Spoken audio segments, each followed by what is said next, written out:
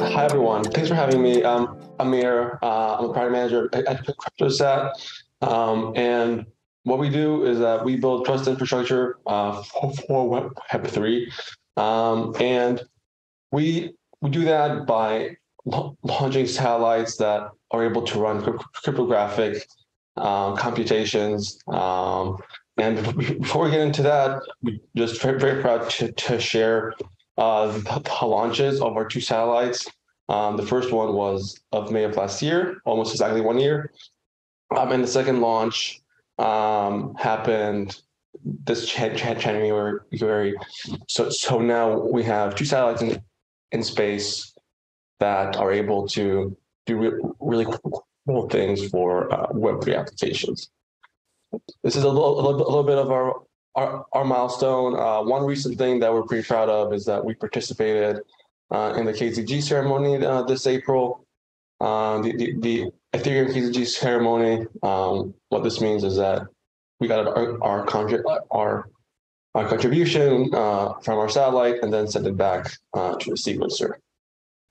A little bit about the architecture. Essentially, these are CubeSats. So these are very small boxes that can fit on your desk. After we launch them into space, we're essentially able to provide a pretty standard REST API through our AWS infrastructure that is responsible for communicating with the satellites and making sure that your requests are responded to.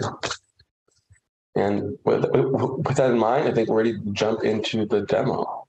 This is the CryptoSat simulator.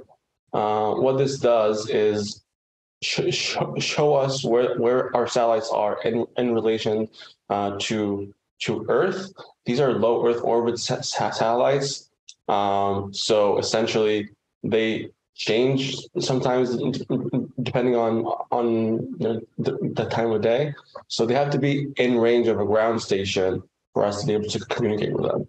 That's obviously something that a lot of users are thinking about before being able to adopt this in production environments.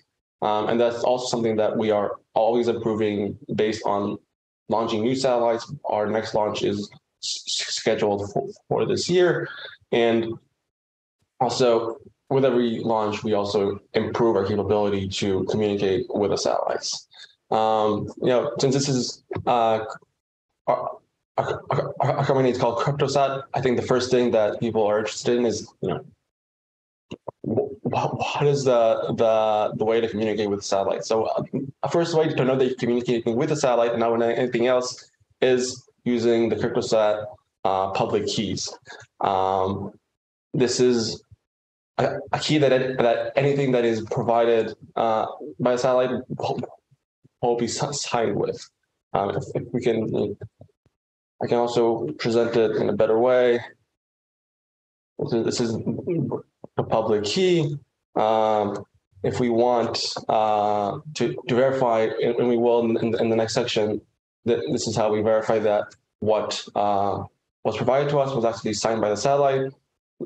I should have mentioned before that this is a key that was generated in space. So it was never on Earth. Once the satellite gets launched, we run a key generation. And we publish only the public key.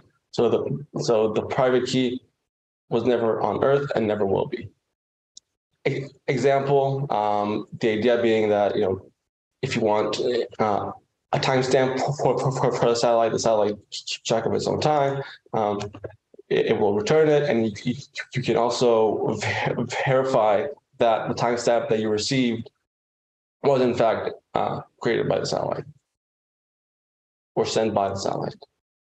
A next use case that is recently we've seen some interest in is your standard randomness. You probably heard of TRAND. The idea here is that you can request a public random number from DRAN, from CryptoSat, and then verify that indeed this was a random number that was generated by the satellite. here we're talking about a different flow where it'll be a private random number. Essentially, how this would work is you would create a client, you would create a key pair on your computer.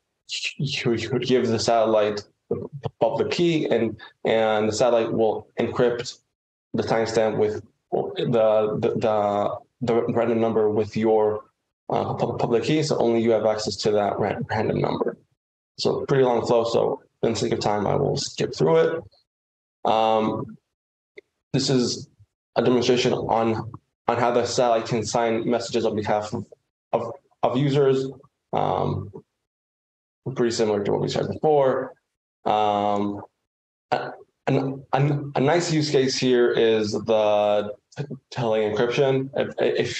If you have ever thought about like seal bit options, for example, this is where this could be a interesting use case. The ability to create a key pair, publish the public key. Everyone can encrypt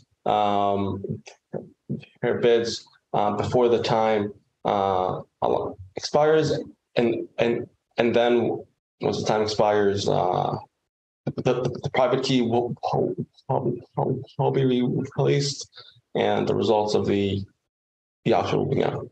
We also have a Discord where we do a little bit more like debugging for people that you know they're trying to use it, but they need some help, for example. That's a great place to go. And obviously we're on like Twitter and LinkedIn too. So I'll share all the info right after the demo.